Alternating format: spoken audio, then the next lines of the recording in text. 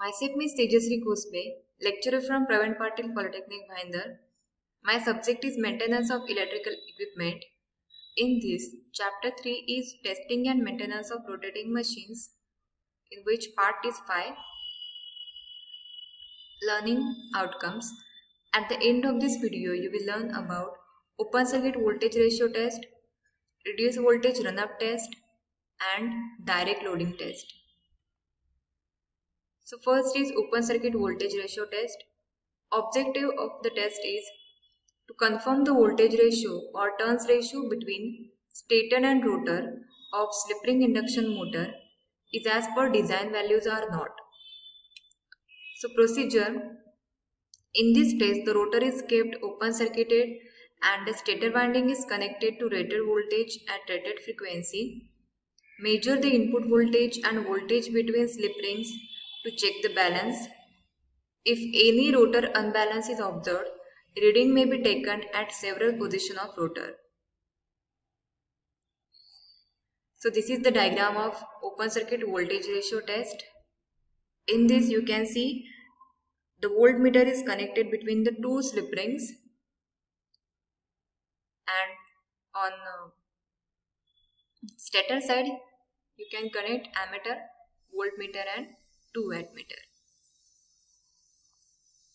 Calculations: the turns ratio between stator turns and rotor turns is approximately equal to half of V1 plus V2 upon V2, where V1 is voltage measured across stator terminals and V2 is the voltage across to rotor winding. Next is reduced voltage run-up test. Objective for the test is to determine the ability of motor to run equal and nearly equal to rated speed of the motor even at reduced voltage.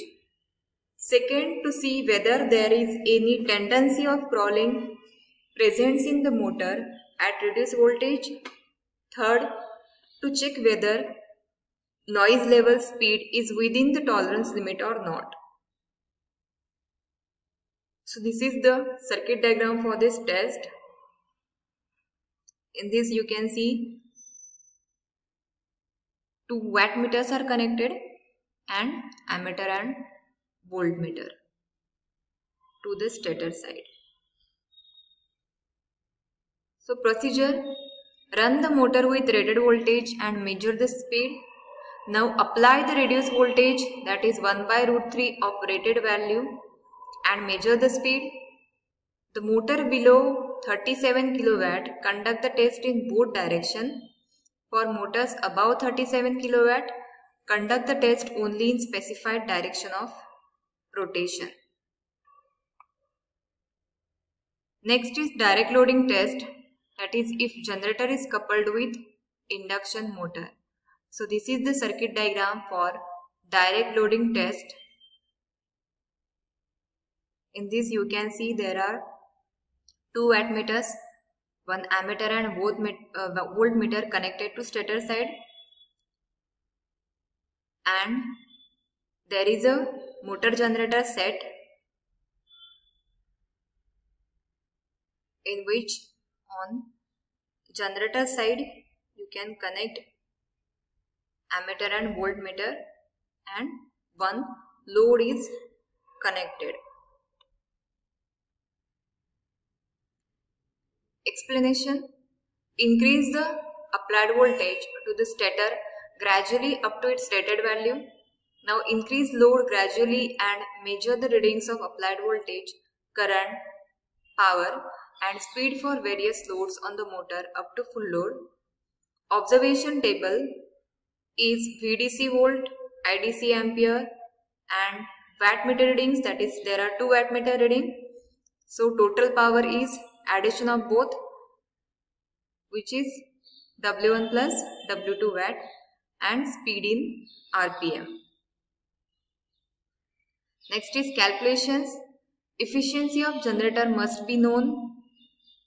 Output of motor is equal to VDC into IDC upon efficiency of generator. So efficiency of generator should be assumed. Next, efficiency of induction motor is equal to output of motor upon input wattmeter reading. Note, calculation of each load reading is calculated as above and average is taken to calculate efficiency of motor.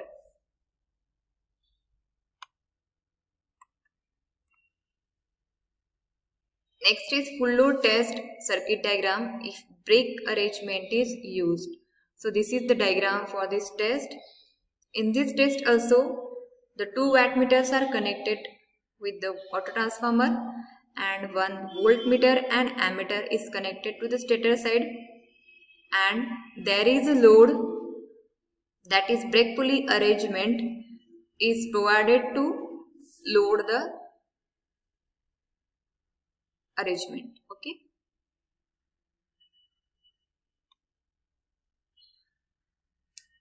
So explanation, that is the procedure. So connect the circuit as shown in the circuit diagram. Switch on supply and start the motor. Increase the load gradually on the motor up to full load. Observation for this test is V in volt, I in ampere. Total wattmeter reading is given by the addition of the two wattmeter reading, that is W1 plus W2 watt.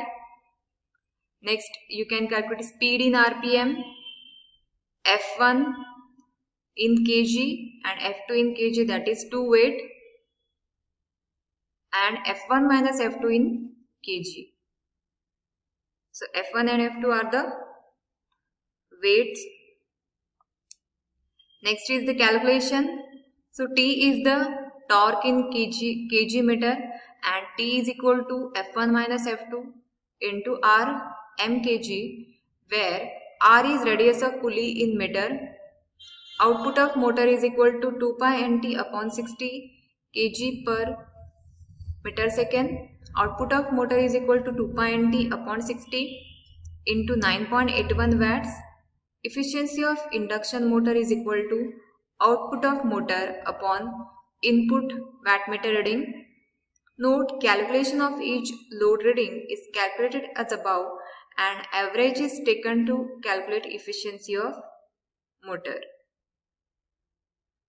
So this is all about the load test. Thank you.